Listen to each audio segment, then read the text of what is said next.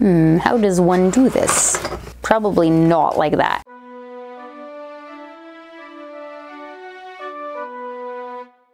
Hello, people of the future! I'm back, and today I am channeling my inner vintage because I'm just so darn excited. In fact, I am aggressively happy because after 671 days of staring at it, I have finally decided to open up my 1962 Reproduction Barbie Dream House. Ain't she a beaut?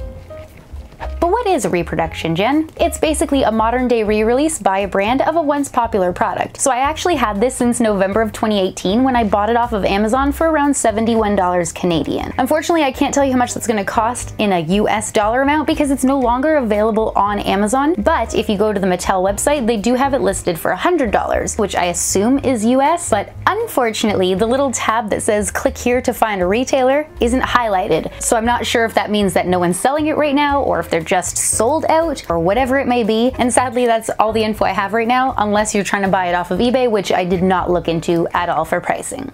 When we open this up, we're gonna get a doll stand, a certificate of authenticity, and a whole bunch of furniture that we'll assemble ourselves. The year is 1962 and Barbie has moved into her swell new dream house. This vintage reproduction is a replica of the original, right down to the furniture and decorative accessories. The custom designed mid-century modern decor includes a hi-fi stereo and self-assembled slimline furniture. Barbie is included too, and she's ready to entertain friends or spend a quiet evening relaxing in her living room. Fold the walls and the house neatly stores the furnishings and becomes a portable carry case for on-the-go fun. 3, 2, 1. Wow, it's either the front or back door! Here is our carry case. It's a mix of greens, turquoise, dark blues, and white. There's a thick black plastic handle on top, and I'm assuming this side is the front because not only is there a door, but there are also 2 metal clasps and they'll allow us to open. Okay, I'm wrong.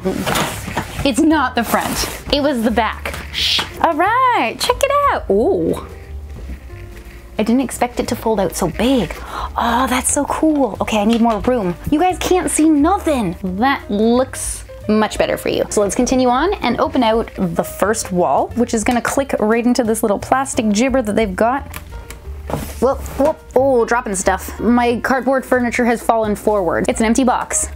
And this one is also empty, but comes with some little gray plastic gibbers. This one here is gonna have our Barbie doll. And lastly, we have some more furniture, which we'll need to assemble. Our walls are bright yellow, and on this side we have framed plants, as well as an orange double-doored closet. The back wall is white and yellow with 1 window, and the curtains start in the middle and are striped with pink and white, and we can see some plants outside. The third wall is also yellow, and we have 2 flags on the wall that say state. One is white and black, and the other is pink and black. We also have 3 windows with plaid curtains, which are orange, red, pink, blue, and green. And then there's just a bit more foliage outside. The flooring is a white tile with a yellow oval rug, and there's also a large red rectangular area rug with a print on it that makes it seem as though it's textured. And that, my friends, is it, which is perfect because now we can start building our accessories and furniture.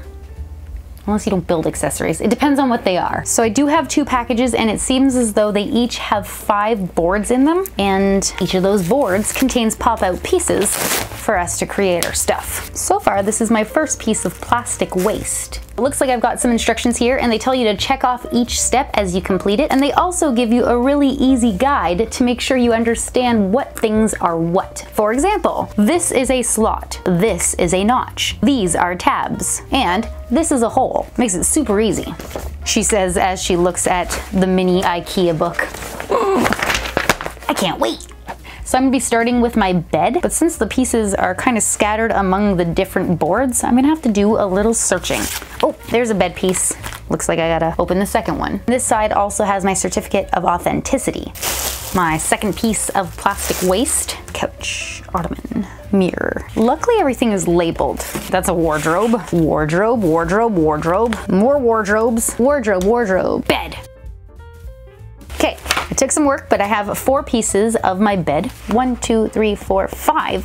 What the crap? Oh no, turns out I'm missing one, hold on. Now, I have 5 pieces and I'm ready to assemble. There's some very detailed instructions here, which is excellent. There you go, guys, we have a bed. Let's move on to the rest of the furniture. We've got a blue rectangular ottoman with 4 small wooden legs. Here's our vanity chair. It's pink with sloped back and sides and has 4 long wooden legs.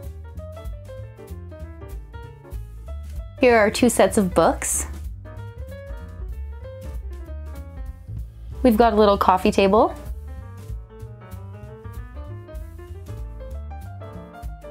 How cool is that? Wait for it. Oh, there's a record player inside. Moving on to chairs. And this one's all blue with wooden legs. Playing stack the furniture over here. There's my couch. It's a mix of red, blue, and green plaid and has wooden legs. There you go. We have a brownish yellow lamp. Gonna put these things off to the side and get started on my wardrobe, which by the way is like 50 billion pieces. Luckily they are all alphabetized, so they go in order. How the heck are you gonna start with B?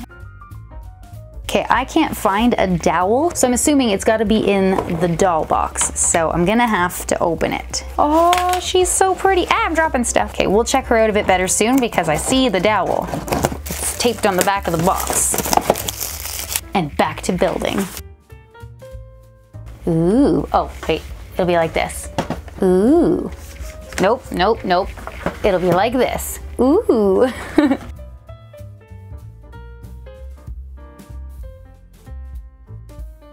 Alright, I finished building the wardrobe, but before it's completely assembled, it needs to be added to the dream house and attached from there, which means I need to grow a bit and change the camera. I am topside once more, and now it's time to attach my wardrobe to the back wall using those little plastic gibbers.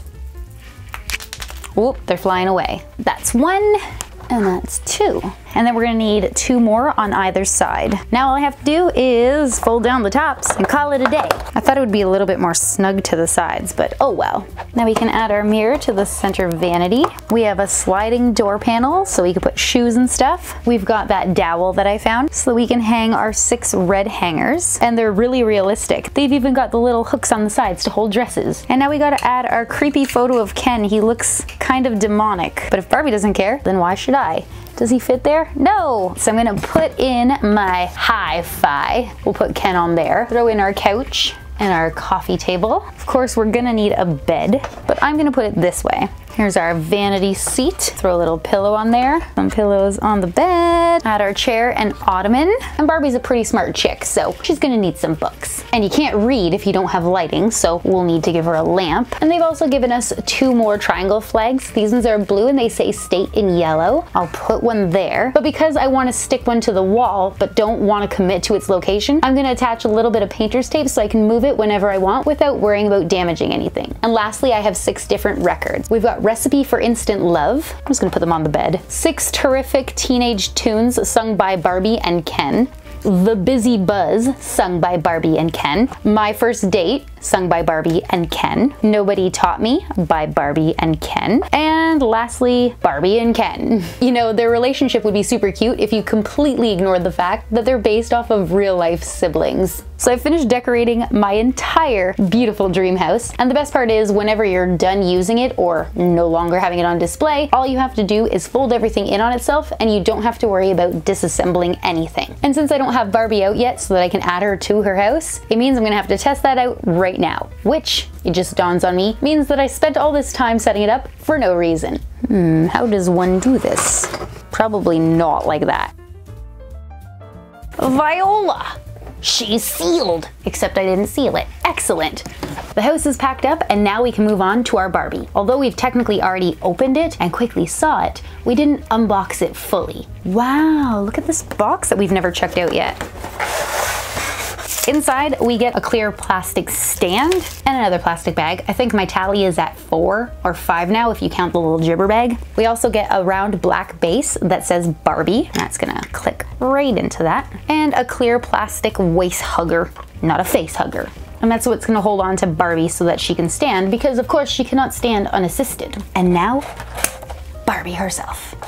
Dude. Okay. Barbie, take a look at the cameras. Wow, she's gorgeous. Holy smokes, she's got a metal zipper. And it zips.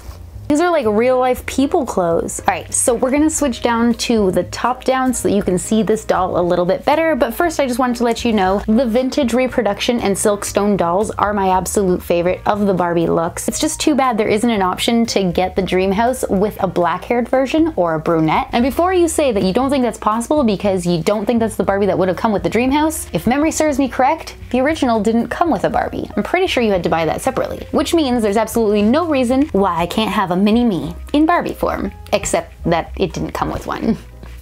Here's a close-up of our Reproduction blonde ponytailed Barbie from the 60s. And as that description suggests, she does have a tight blonde high ponytail with the signature Barbie curl in the back, and in the front she has tightly curled bangs just like the original teenage fashion model. Her hair is held together really nicely, and I don't think I'd be able to recreate it if I were to take it out, but a quick peek through the top tells me that her head is in fact bald other than what we can see in what I assume is only an outer row of rooting, which is most likely how they're able to get such a smooth, tight ponytail without bumps. And based on my quick assessment of the doll having bright red lips and nail polish and what feels like a hollow body, I'm thinking this is a reproduction of the number 5 ponytail Barbie dolls, which came out around 1961, but I could be wrong. Moving on to Barbie's face and makeup, she does have that vintage silhouette with deep inset eyes, which from a side profile looks so creepy, but facing forward just looks so delicate, vintage, and beautiful. She's got light brown eyebrows, bright blue eyes with light blue makeup and dark eyeliner, a fine pointed nose, light blushing on her cheeks, and bright red lips. And she also comes wearing 2 pearl earrings. The doll comes wearing a knee-length floral print sheath dress, which has 4 round gold buttons and 2 real pockets in the front, with a silver metal zipper in the back. And look, it works! The quality is fantastic, it's got great stitching, it's thick and starchy, and overall it's a wonderful reproduction of the 1964 on-the-go fashion pack dress, which would have fit both Barbie and Midge. It even comes with the petite red sandals, which are currently secured with an elastic band, but we can easily take those off. Before we redress her, we'll quickly check out her body. She has movement in both the shoulders and at the hips. She does have that pointed bust, a pretty voluptuous bottom, a hollow body,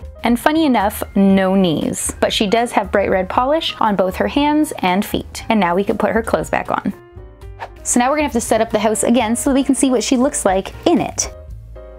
As a size comparison, she is pretty tall. Even if you think about the lowest ceiling, which I'm pretty sure is like 9 feet, unless you're in a basement, this would make Barbie insanely tall. Talk about not proportionate, am I right? And I'm gonna try to switch up the room again. And while I do it, I'm just gonna give you my final overall thoughts. The cardboard is nice and thick and really brightly printed, which in the end results in a really nice quality. One thing that was a little annoying was that all the pieces for the furniture were scattered across 10 different pieces of cardboard. Although I do understand that it was to maximize the space so they didn't have to use more. And to be fair, you could go ahead and punch out all those pieces and it would probably make your life a lot easier. I wish it was a made to move Barbie. I know it wouldn't make sense for the time, but then you can cross her legs and she doesn't have to be quite so stiff. Because right now, she'd be resting her feet on the table. What kind of record do you want to listen to, Barbie? One that's sung by you and Ken, or another that's sung by you and Ken? Okay guys, that is the end of my 1962 Barbie Reproduction Dream House review, and I swear to you, I did not know that was gonna rhyme, but it is a great win. All the hairspray and mousse that is super tight to my head is giving me a massive headache. It's falling flat and also starting to frizz, which naturally means that I'm done, because I don't want to look like a super fool. I already look like a relatively okay looking, cutish, weird fool.